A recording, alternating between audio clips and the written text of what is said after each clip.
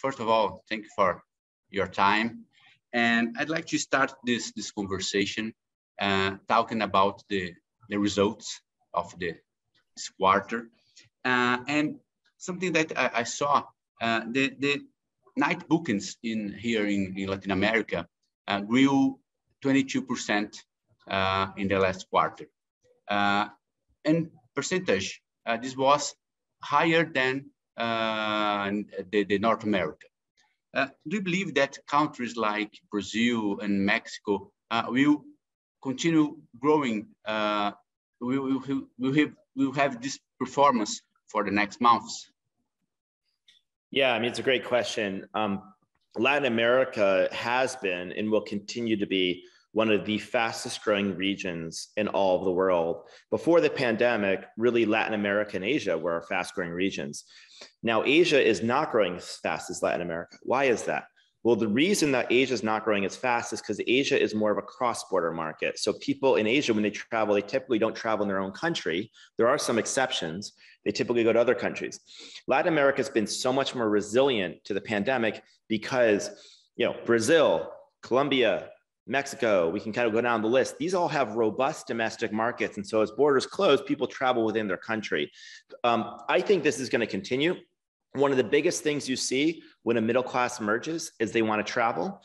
The younger the population, the more I think you're going to see them wanting to travel. Latin America, you've got like a rising middle classes all over the continent. You've got young travelers. You've got a robust domestic market. But I also think Latin America is a very appealing destination. I think a lot of Americans have been confined to traveling within the country. And I think while as borders are opening, I think Latin America is going to be a very popular place. And one other interesting stat, I think that a lot of people are going to travel cross border while they're working remotely, but they're going to want to be on the same time zone. If you're in the United States, you can travel to Latin America and basically stay within a reasonable time zone. So actually, I would predict it's going to be a very important travel corridor as well. So all these reasons tell me, to answer your question, yes, I obviously can't predict the future, but if I had to make a prediction, I think Latin America is going to continue to grow very quickly. Which country do you imagine that could be a better performance for Airbnb?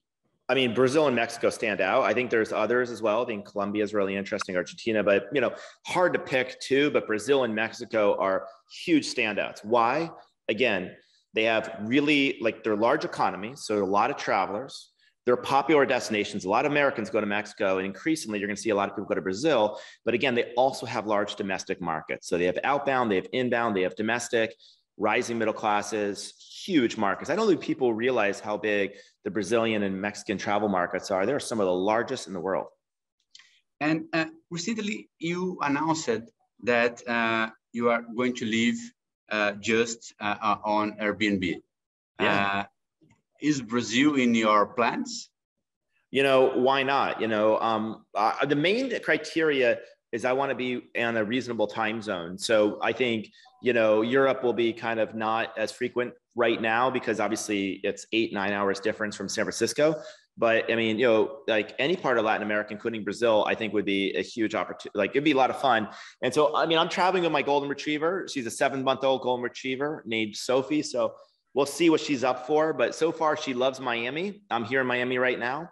I got a house with a pool in the backyard.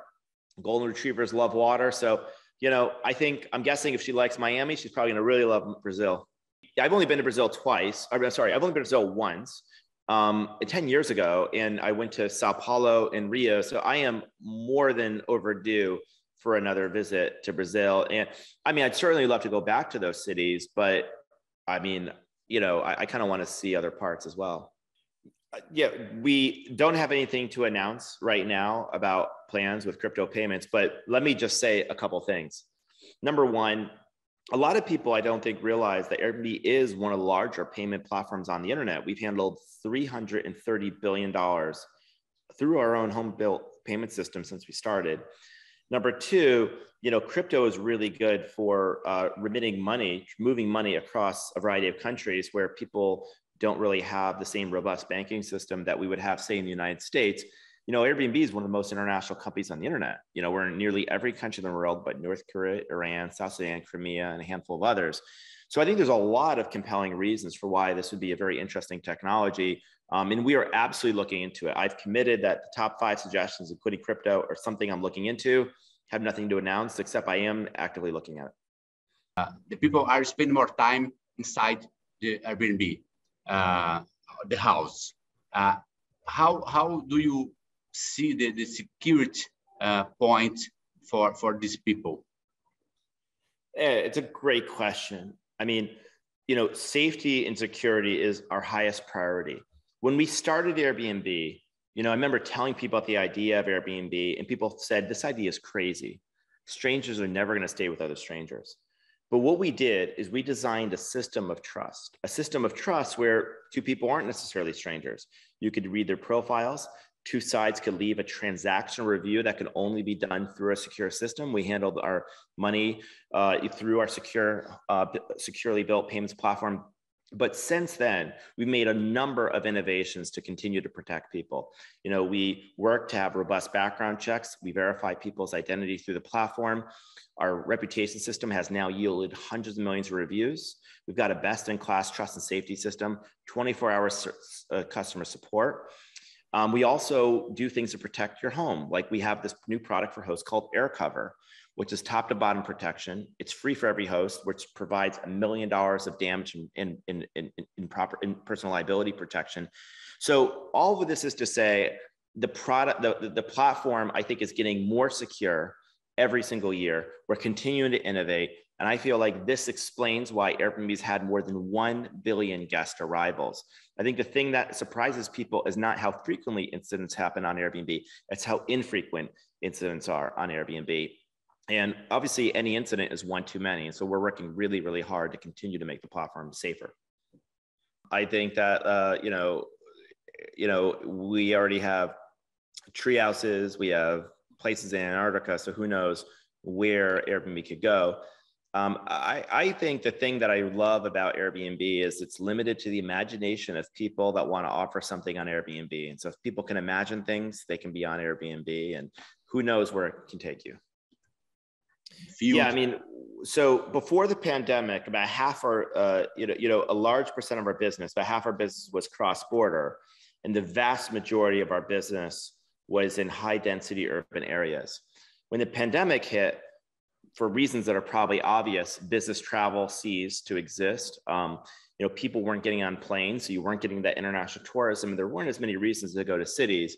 And so people distributed outside of cities to towns, rural communities, parks, national parks. What we're seeing is a recovery of people going to cities. But the recovery is different than before because it's actually more distributed than before. The business is less concentrated in the top 10 to 20 cities in the world.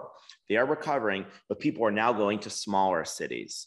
In other words, travel is redistributing just like populations are redistributing. Because number one, business travel was a big driver for why people are going to these really big urban areas. Business travel is never going to be quite like it was, I don't think, before the pandemic, because we can do meetings like this on Zoom. And I also think people have realized that there's more than just 10 cities to travel to. We're in 100,000 communities all over the world. And I think that people are now discovering all these really interesting places. So cities will be back, but the permanent trend is I think travel will be permanently a little bit more spread out than it was before the pandemic. And do you believe that this situation, this new situation will or can change the way that the companies and the people work? Today you can work from anywhere.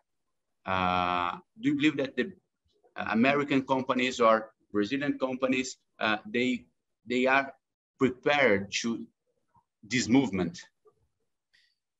Yeah, I think that one of the biggest changes over the last 2 years since the beginning of the pandemic is how we work. Not everyone's changed, but anyone that works in an office, very few people are going back to the office 5 days a week. And I don't think the CEOs are going to dictate how often employees go back to the office. I think employees will, because speaking as CEO, I want to compete for the very best talent. And so I think the market's going to determine it. And what the market is saying is they want flexibility. And so flexibility is here to stay. That means remote work's here to stay. That being said, I don't think people just want to live their entire existence on Zoom staring at screens all day. there is a reason why human connection is still important in the real world. And so I think we're going to find this balance where there's going to be a lot more remote work. Remote work's going to create a lot more flexibility. It's going to mean that the talent pool will massively increase. It means that if you're in Brazil, you're going to be more likely to be able to work for an American company or other companies if you're on the time zone, and vice versa. So it's going to create a lot more opportunities. But I also think people are still going to travel quite a lot to come together. And maybe that's the kind of business travel that we'll see more of in the future. Not people getting on a plane for a single meeting to win some account, probably more employees gathering either at headquarters or other places like retreats or offsites to come together because, you know, you still need to bond. But I think that what's going to happen is the transactional stuff is going to be on Zoom. You know, there's nothing faster than Zoom, just turning something on, having it. The meaningful things are still going to be in person, but they're going to be less frequent and deeper. Did you expect that the future of the company will be something like this? Something like the original idea of a bed and breakfast, or living on Airbnb now, just so I understand which part. The idea is just a bed and breakfast. That's the main idea when the company have started. Nowadays, you have the people living on Airbnb. Did you expect that it could happen? No, I mean, you know, we started Airbnb just to be able to make rent one weekend. You know, I was a 26-year-old. I just turned 26. I went to design school at the Rhode Island School of Design. I didn't have ambitions to be a tech entrepreneur growing up, and I didn't even know that was an available option in my life. And we started Airbnb because one weekend a design conference was coming to San Francisco. Hotels were sold out. And we said, well, what if we just turned our house into a bed and breakfast for a design conference?